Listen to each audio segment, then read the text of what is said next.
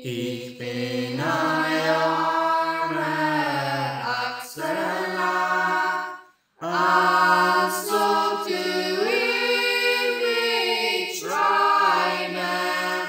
Man tut mir aus mein Vaterland, Gottes Wort vertreiben.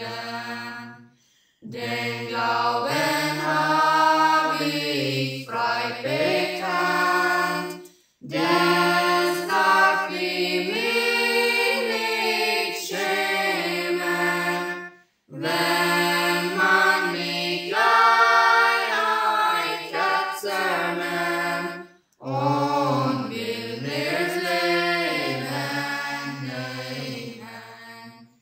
Ketten und Band ist mir ein Herr, Christi will zu dulden, denn soll es Macht des Glaubens lehr und nicht mein Fest verschulden.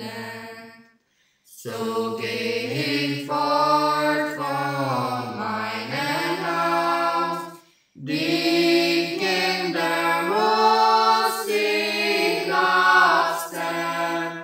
Mein Gott, es treibt mir Tränen aus, zu wandern fremde Straßen. Der dieses Liedlein hat gemacht, der wird ihr nicht gedenken.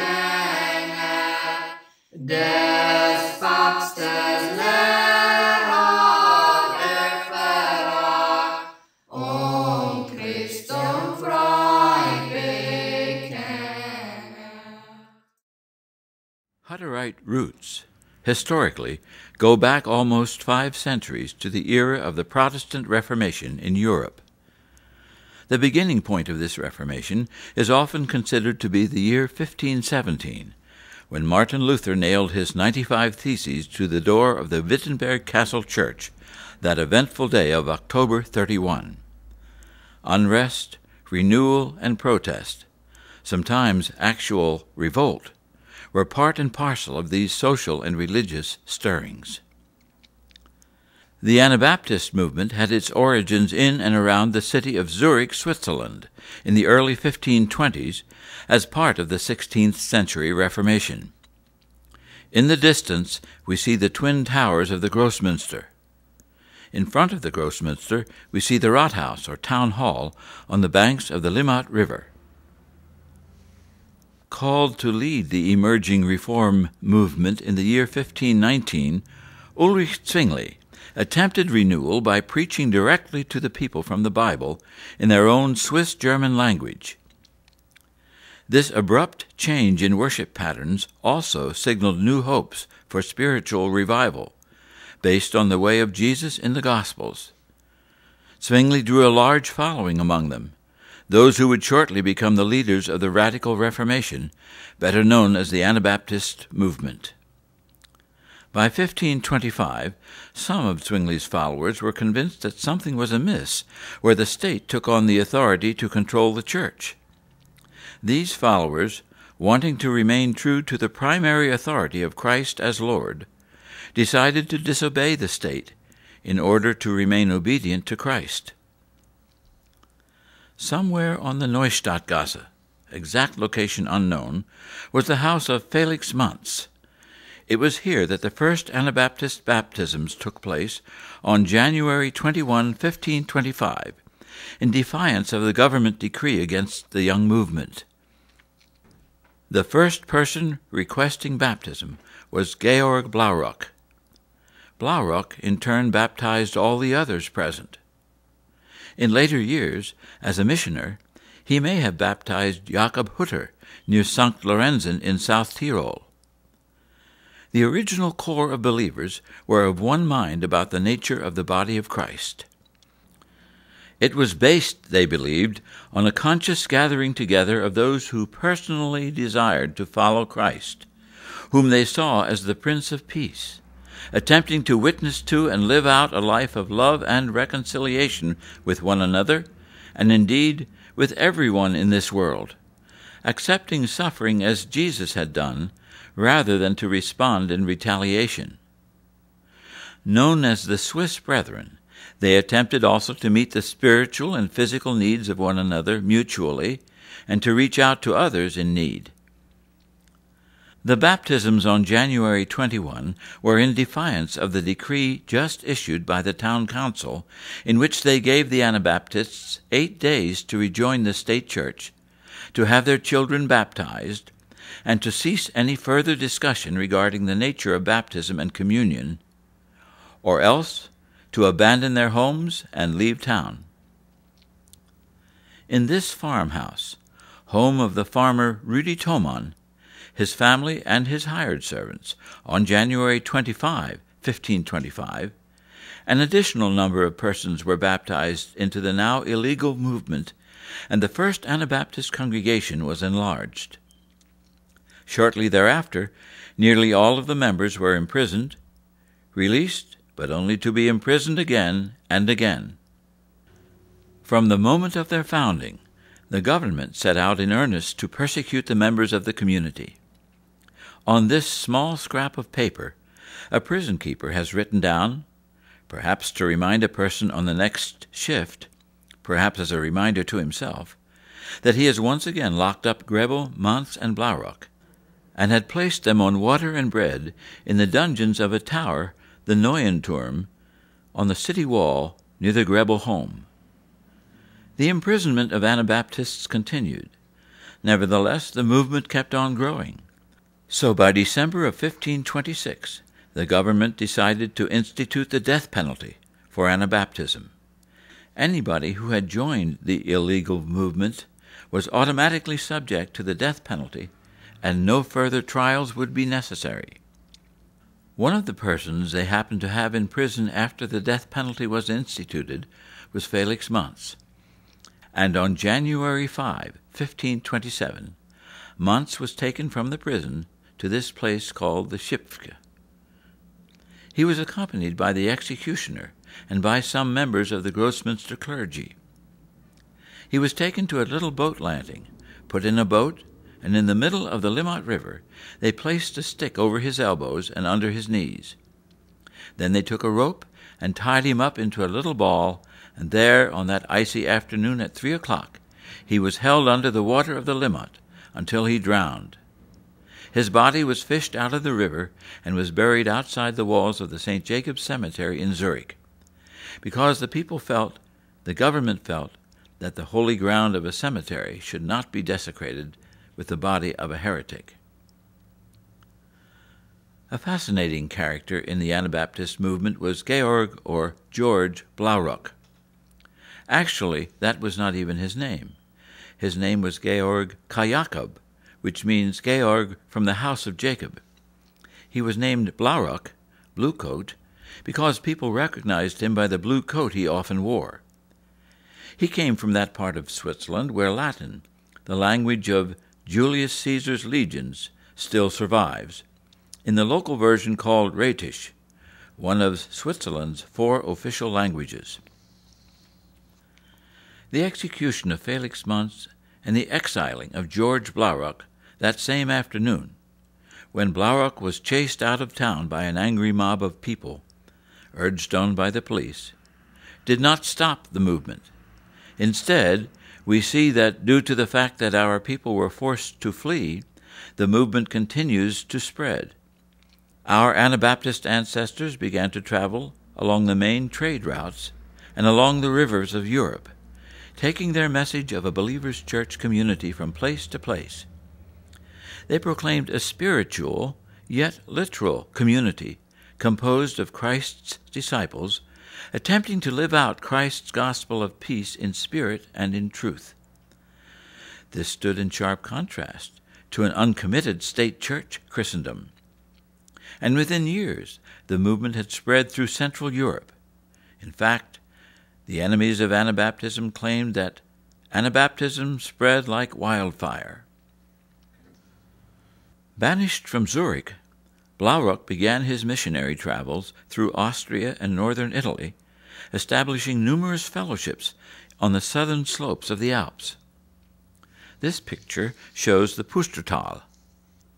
Brünnich, another South Tyrolean site of Blaurock's activities as an Anabaptist missioner. One of the places where Blaurock witnessed was St. Lorenzen in South Tyrol, the birthplace of Jakob Hutter. Only recently has Jacob Hutter's birthplace been identified, just outside of the village. It was Hutter who continued Blaurock's life work after Blaurock himself was tortured and executed in the summer and fall of 1529. The plaque reads as follows: "In this house was born Jakob Hutter. He was the foremost leader of the Tyrolean Anabaptist movement. He died on February 25, 1536, in Innsbruck of Austria, by being burned at the stake as a martyr for his faith." Plaque mounted February 25, 1986. The name Hutter, translated into English, means hat maker. The building in which Jakob Hutter presumably went to school. Silhouetted against the sky, we see only part of the ramparts of Gufidown, the last hiding place of Georg Blaurock. Today, the village of Gufidown is known as Gudan, and the rushing Vilnos River is now called Rio Funes. All of South Tyrol was annexed by Italy after World War II. Georg Blaurock was eventually captured by the authorities and taken to the Sommersberg Castle in Gufidown and kept in a dungeon chained to a large block of stone, so he could not possibly escape. Escape was impossible anyhow because there were many soldiers sleeping on the hatch that would let him in and out. At the time of Blaurock's imprisonment, the only entrance into the dungeons was from the top of the tower. The door shown here was constructed only in later centuries. This large rock, to which Blaurock was chained, approximately 2 feet or 60 centimeters across, can still be seen today. Later, Blaurock was taken to the city of Clausen, today Chiusa, Italy. There he was tortured, tied to the stake, and burned on the city square. But even as he was being prepared for his execution, Blaurock still managed to preach to the people during the last moments of his life, and as a result, many people joined the Anabaptist movement. The execution of Georg Blaurock and many others out of our communities, on orders of the German Emperor Charles V, caused our people to undertake the long and arduous trek to Moravia, where they hoped to find the freedom to exercise their faith and to live in peace. Nikolsburg, today Mikulov, a city and domain on the main road between Vienna and Brno, Moravia, became known as a haven of tolerance to the oppressed Anabaptists. By 1529, more than 12,000 refugees had found their way to Nikolsburg and vicinity. A century earlier, Moravia had experienced an earlier Reformation, that of Jan Hus and the Bohemian Brethren, and so the soil was prepared for the arrival of these Anabaptist radicals. Thousands and thousands of persecuted Anabaptists arrived from Switzerland, Austria, and northern Italy, as well as from southern Germany, to find freedom there. The new arrivals were able to work out land rental agreements with the lords of the domains in Moravia. And for a brief time, approximately 90 years of their history, the Moravian Anabaptists lived relatively unmolested. In 1528, a group of 200 Anabaptists, the non-resistant Stabler or staff carriers, separated from the larger group at Nikolsburg, the Schwertler or sword carriers, who justified defensive war as a Christian principle, and moved to Austerlitz. On the road, the Stabler group pooled all its earthly possessions, and so gave birth to Communitarian Anabaptism. The movement soon spread from Austerlitz to nearby Auschwitz and Rositz. The Communitarian Anabaptists were reorganized by Jakob Hutter in 1533-35 through a careful attention to Ordnung, corporate orderliness. This is a major clue to the ongoing success of this faith community. Balthasar Hübmeier, a former Catholic priest from Waldshut on the Rhine, on the northern border of Switzerland, arrived in Nickelsburg in July 1526 and was for some time the leader of the large Anabaptist community there. Hübmeier, the leader of the Schwertler, believed in defensive war and was not opposed to paying war taxes that went for fighting the Turks, who were in the process of overrunning Eastern Europe then, and would occupy the land for several centuries. Hübmeier was executed in Vienna on March 10, 1528. The new mill at the village of Neumühl, Moravia, was the hub of the extensive Hutterian network of Haushaben during the Golden Years. 2 cornerstones show the dates 1779 and 1751. An early cornerstone on the oldest part of the mill dates back to circa 1506. One of the 2 original Hutterite buildings, a distillery for medicinal purposes. The second of 2 original Hutterite buildings, where alcohol was stored, sold far and wide for medicinal purposes.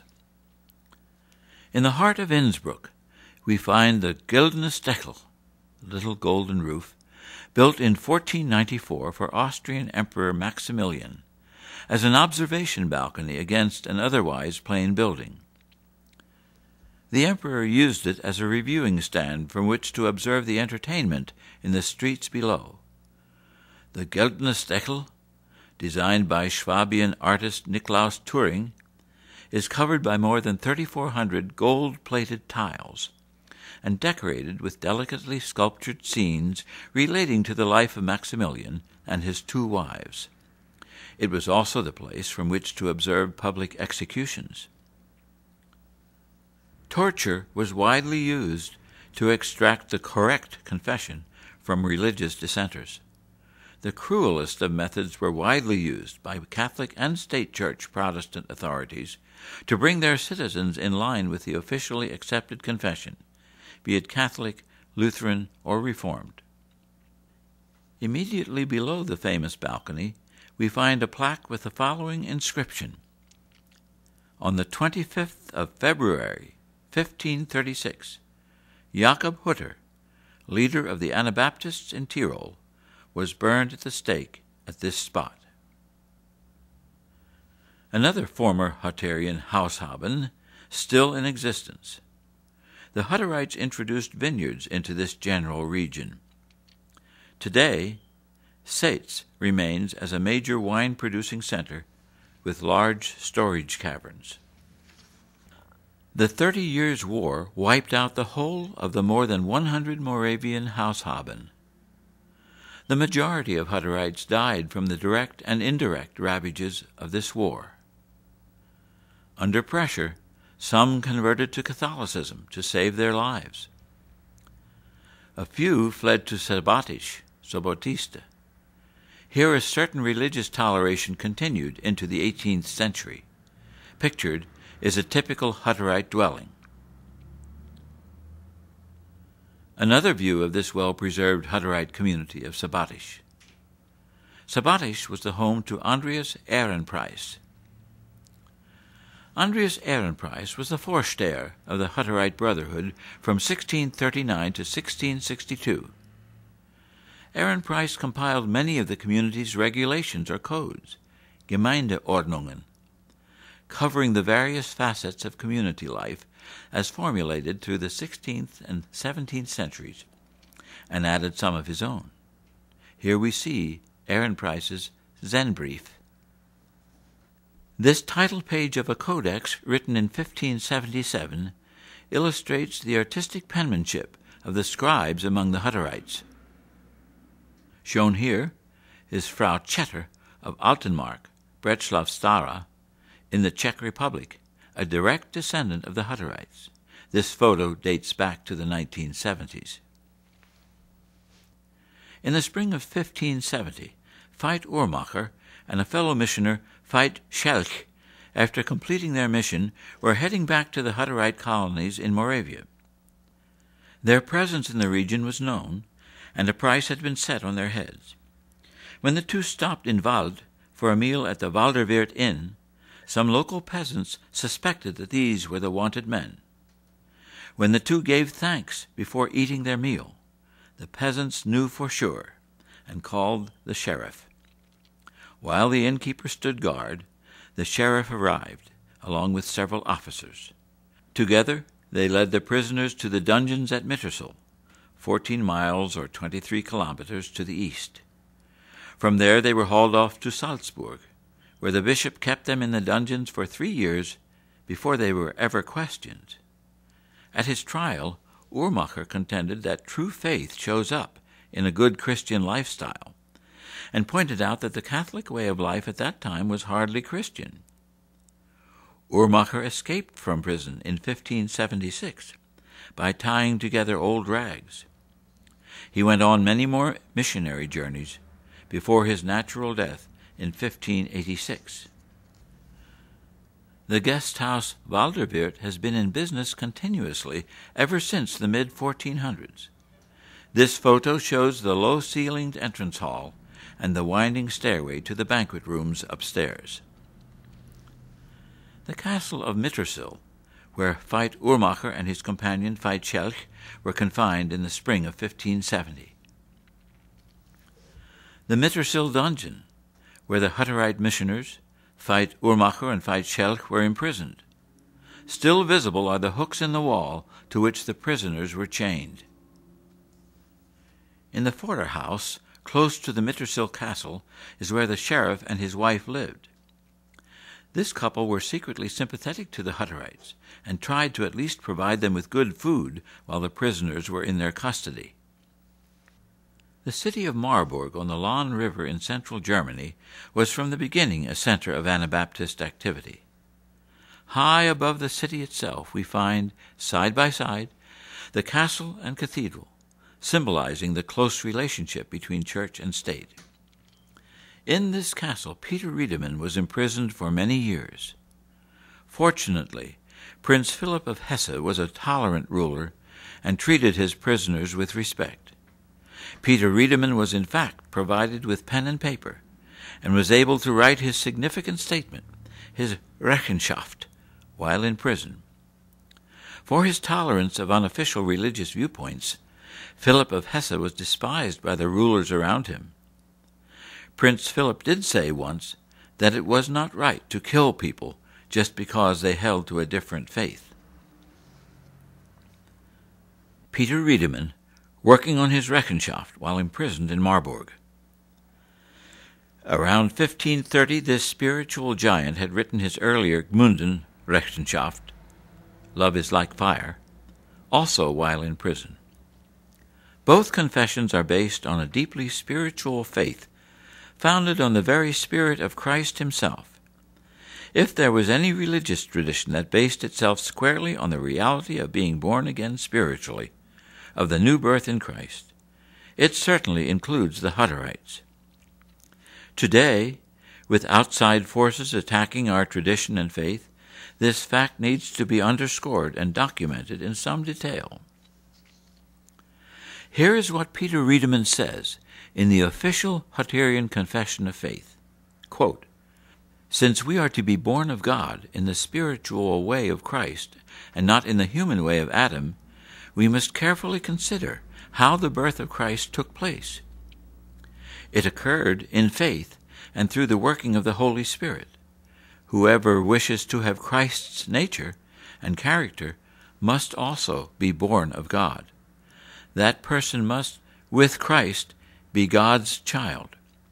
This is what Peter says with the words, 'You have been born anew, not of mortal, but of immortal seed, and this seed is the word of truth.' Here is how this birth takes place. If the word is heard and believed, then faith is sealed with the power of God, with His Holy Spirit. The Spirit immediately renews the person after that person has been dead in sin, restoring to life the one who stands before God in righteousness. That person has been made into a new creature, a new person after God's likeness, and has become renewed in this likeness. Whoever is born in this way should receive baptism as a bath of rebirth. This signifies being inscribed in the covenant of the grace and knowledge of God. From the Confession of Faith, page 110. Again, quote, "The Spirit leads people into all truth, motivating all they do and fulfilling God's will. In that way, people begin a new life in the power of God." Paul says, "Whoever is in Christ is a new creature." Where does that knowledge and good conscience come from? It only comes from a heart awakened through the Word of God. God will cause the Word to flourish and to increase in a person. He will uproot all that is carnal and implant what is godly. From that originates the new birth, of which Christ says, "Unless a person is born anew of water and of the Spirit, entrance into the kingdom of God is not possible." The meaning of that is that whoever is instructed by the Word of God and believes it will have his faith sealed by the outpouring of the Holy Spirit. Through that, one is renewed or born again and led into a holy, godly life. That person may then receive the water of baptism as a sign of the death of the old self.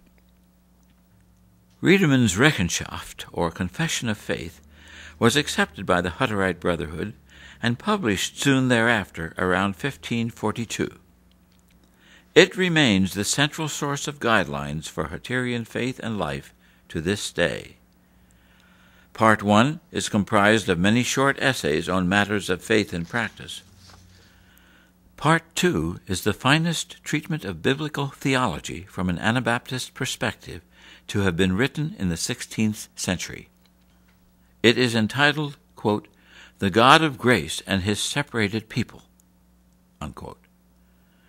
This wonderful description of faith and life, based so carefully on the whole Bible from the perspective of Christ, centers in the new creation of Christ, as exemplified by His church of grace and love, where vengeance dare not abide, and where non-resistant love always needs to fill the void and emptiness of human existence, transforming it into the meaningful life in the Spirit, as lived out by our Lord the Christ Himself. One of the best preserved Hutterite settlements is Gross-Schützen in Slovakia, today known as Velké Livare. In the early 1990s, the government started a partial restoration of the Habaner buildings, a process still underway. The word Habaner has possibly derived from the term Haushaben, or common household. One of the most striking buildings in the village of Gross-Schützen is the house of Josef Herdl, the potter. Note the straw roof of the type still found here, as well in Zabatisch. This booklet, entitled A Description of the Habaner Straw Roof, published in 1772, contains several fold-out pages which show the steps in making a long-lasting and to a certain extent fire-retardant straw roof, such as the one shown in the previous photo. This fold-out page from the straw roof manual shows how the straw was treaded in a box with clay prior to being installed on the house.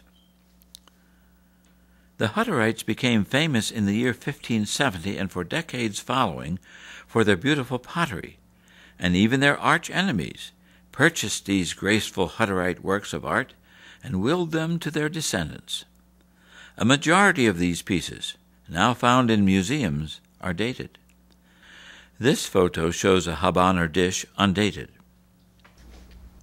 This is a 6-sided Habaner screw flask, dated 1663. This type of container was used to contain healing medicines and ointments used by traveling Hutterite doctors, some of whom became famous far and wide.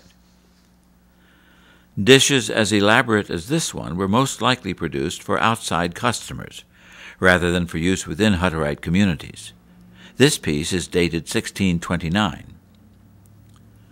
Another view of a former Habaner settlement, Purlich. The plants in the foreground may well symbolize the herb gardens maintained by the Hutterites. One of the handwritten medical manuals out of the Hutterite community showing specific plants and their healing powers. The Hutterites were so gifted that leading European doctors often came to visit Hutterite communities to add to their knowledge. Two people who have helped greatly in the rediscovery of Hutterite history and culture were Dr. Josef Hoforka from Olmütz, and Hermann Landsfeld from Strasnitz. Hermann Landsfeld spent a lifetime excavating known Hutterite sites and became an expert in Habaner pottery and Hutterite culture in general. Shown here is one single tile such as were used to construct a Kachelofen, a tile stove extending through the wall into 2 rooms for cooking, eating, drying, and general comfort. This example is sculpted and produced in a single color. Another tile from a Kachelofen, this one glazed in colors. An example of an assembled Kachelofen in the home of Hermann Landsfeld. The firing of such a stove takes place on the other side of the wall, in the much larger counterpart of the stove, shown here. Besides being producers of fine ceramics, the Hutterites were also known for making clocks, weaving textiles, and manufacturing fine cutlery. This axe head is one remaining example. Other known pieces are knives and 2-tined forks. It is of interest to note that Hutterites refused to produce swords and other military-type hardware. Combs, like the one shown here, were produced from bone or from cow horns. The last Vorsteher of a Habaner community in the former Czechoslovakia was Josef Bernhauser of Großschützen, Velké Levary, shown here in 1971. Till the days of the communist occupation, these Habaners still maintained a communal lifestyle, but in 1950 were ordered to submit to the command of the new communist regime to disband.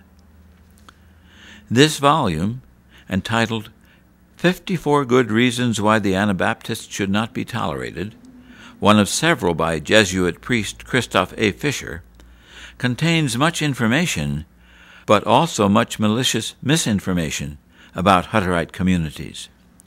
The government used these volumes as a basis for renewed persecution. The government placed Jesuit chapels in the midst of Habaner communities, in this case, in an old renovated Hutterite building. Priests were permanently installed in the midst of the Habaner communities, and attending their sermons was mandatory. This led to interesting reactions, as the Habaner responded, "What you read from the Scriptures, this we believe, but what you said thereafter is pure nonsense." As the persecution intensified, the Hutterites tried to escape by hiding in large underground spaces, sometimes called lochi, or holes. One of these lochis exists today in Domborschitz. It is currently used by the owners of the land as a root cellar. This picture shows the lock, presumably made by the Hutterites. Looking from the inside out, we see a Czech woman standing at the entrance of the lochi. The hallway shown here turns a sharp left and leads to an underground space large enough to temporarily house the entire community.